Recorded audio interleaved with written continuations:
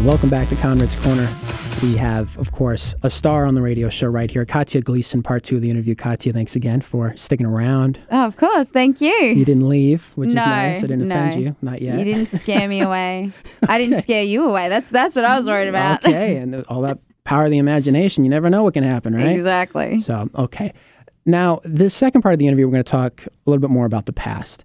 You, as you know, you've overcome a lot to be where you are today, namely a lot of adversity, a lot of bullying as a kid.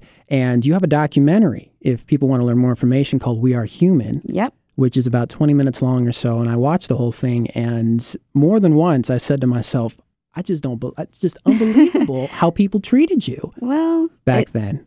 People still do it to other people today. I can't comprehend it when I hear a story from someone. It's weird how people's empathy can just disappear, and you rehear a story, or someone retells a story and you can't comprehend it, but it happens. Yes, and that's actually ironic, because it does make it very believable, because it happens not just in person but also online and all that stuff as well. So tell me a little bit about the actual bullying that you faced as a kid. You were well overweight, unfortunately. You're about 200 pounds. I was. Okay, and I'm just not judging from pictures. That's what you've, of course, done on the air and said. That's what the scales said. Scales don't lie. And that, I'm guessing, was the source of a lot of trouble in school. Yeah. I think, obviously, I'd put on a lot of weight and I was bullied. That's the label that they were able to give me because I was overweight. However, I think due to all of that happening, it gave me a lack of confidence, and it made me a very vulnerable person, and I was vulnerable to bullying because there's also a lot of people that aren't overweight and they're bullied for another reason. So it's not specifically being overweight or having braces or having glasses. It's not that aesthetic reason. It's something deeply emotional. And one thing I like to always remind people is it's never about you if you're being bullied. It's never about you. It's always about the bully, and they're insecure about something, or they're angry about something, or they're afraid of something, and they just don't know how to express it, so they take it out on someone else. What were some of the standout experiences that you had in middle school, high school? Is that what you got? Probably, what was it? Secondary school, I guess, in Australia? It was actually elementary school. That started, yeah. Do you call it elementary school in Australia? We call it primary school. Okay, but it's the equivalent. Okay. Yeah, it's the equivalent of your elementary school. Right. There was one boy that used to find me on the playground every morning and physically punch me, which is... That's a rare thing to happen these days. I mean, with all the internet trolling and bullying that we know of a lot today, to be physically bullied is a huge deal. Especially, it's a guy punching a girl. Yeah. That's even more rare. But it's elementary school. It was... So... if you looked into his family history, it was just something that happened at his home.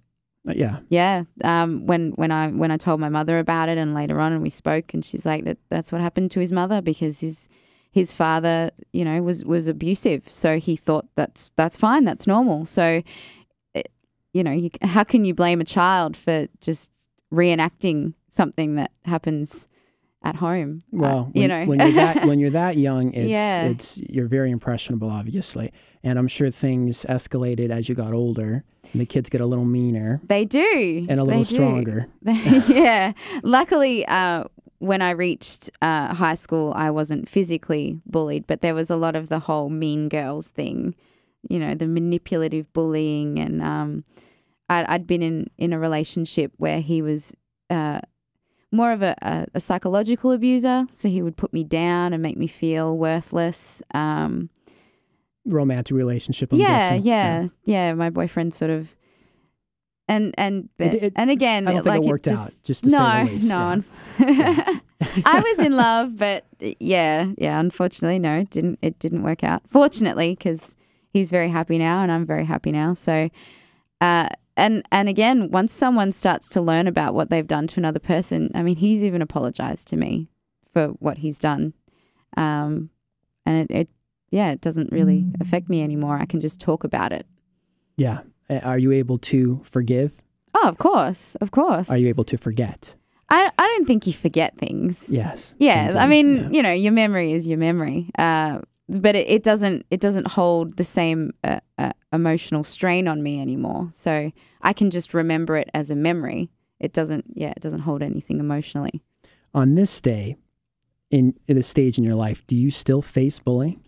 Yes. Okay. Oh, yes. Even though obviously you're no longer overweight and you're rolling right now in the entertainment industry, I'm guessing probably the bullying is more on the side of jealousy this time around. I think it's triggering to people when they see someone just trying to live their dreams. I know that there's a lot of people out there that aren't, and they want to, and they feel entitled to, but they're too scared to, you know, make that jump. And you've got to have a way to express it. So how else are you going to express it? Try and bring down the person who is doing it. And I hope that I can, you know, break down that wall and go, hang on, let's not be against each other. Let's build each other up. And you deserve to live your dreams too. I'm not taking anything away from you by doing what I'm doing. Right. And of course, what I find particularly interesting is the fact that you are in the entertainment industry. Usually when you have kids that are bullied, at least at first, they do whatever they can to blend in. They just want to be like everybody else. That's what they say. And yeah, that's true. The goal of life is to not be like everybody else. It's to not fit in. It's to blaze your own path and to be yourself. And you have done that. And of course, being in the entertainment industry, regardless of how awesome and inspirational you may be, you will always have a crowd of hecklers, hooligans, and haters. I do too.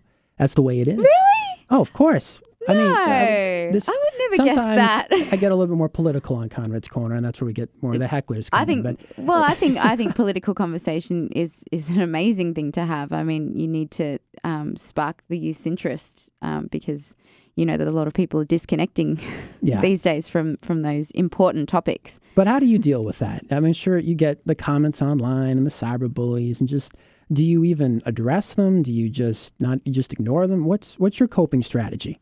Some days they can get to me and I'll cry about it. And I'll search inside for the reason why it's affected me. Like why do I feel like this person's nasty comments affected me? What about me do I need to look at? And once I take responsibility for my emotions, I can work through it. And then that comment has no effect anymore. So yeah, I think that's the most important thing, is to look for the emotional reason as to why that comment affects you, because intellectually it's not real. And I'm guessing that a lot of your what you do now, your music and your films and stuff, deal with this kind of stuff, trying to at least, I guess, address it, and then, as you said, build people up. Absolutely. Is there, like, let's go to Shooting Star, for example. Tell me a little bit more about your experience writing that. And was there a particular event in your life that inspired you, or is this just sort of a generalized, you can do it and overcome it kind of song? It started off coming from, like, the first line is, "Hey, you in the corner, don't look down." I'm in the corner. Yeah, and it's directly speaking to that person that I was that person in the corner, the big girl in the corner, looking at someone performing, looking down, going, I'm never gonna be that.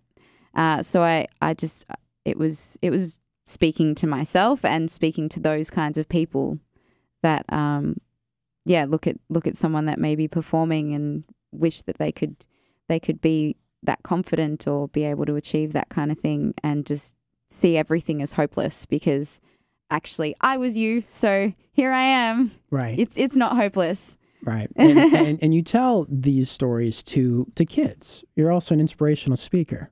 I think you also work for a child theater company as well. Yeah. Okay. I still sort of work with them. They're back in Australia. They're called Alpha Shows, and they tour to primary schools or elementary schools, and they do rock concerts, but then they also have a theme. And I used to do those shows, and I would see the girls in the audience that were just like me, and those are the ones I want to speak to. And you do. Yeah, I hope so. But yeah, obviously, because I'm not in Australia, I can't do that anymore. But I still talk to the people that are doing it, and they're doing an amazing job. It's just, if only America could have a program like that. Unfortunately, because of the school systems being different, it makes it a little bit harder to have a show like that come into schools, but it would be awesome if they had it. Well, not only that, plus you expose them to more than just a teacher talking about whatever. I mean, this is theater. These are the arts, and I think you starred as Cinderella in one of the productions too. That was my first show. That had to be a lot of fun as well. It was. You know? It was because that character and the issues that we were able to deal with children was about self-worth, and that was one of the big things for me. So I was able to process in the show, and I was able to show children how to get through those worthiness issues. And it's amazing when children can come up to you and tell you their story. Like, I know a teacher of a prep child, which is the youngest. She said, "Oh, it's amazing that you had this show because I have a prep that's anorexic." And I was gobsmacked. I couldn't believe that a child that young could even understand body image and all that kind of stuff. So it was, it's pretty special to be able to do that. Yeah, valuable work. You've got an outstanding message, and I want to thank you for sharing it on Conrad's Corner, and I wish you the best of luck in your future endeavors. Thank you so much for having me.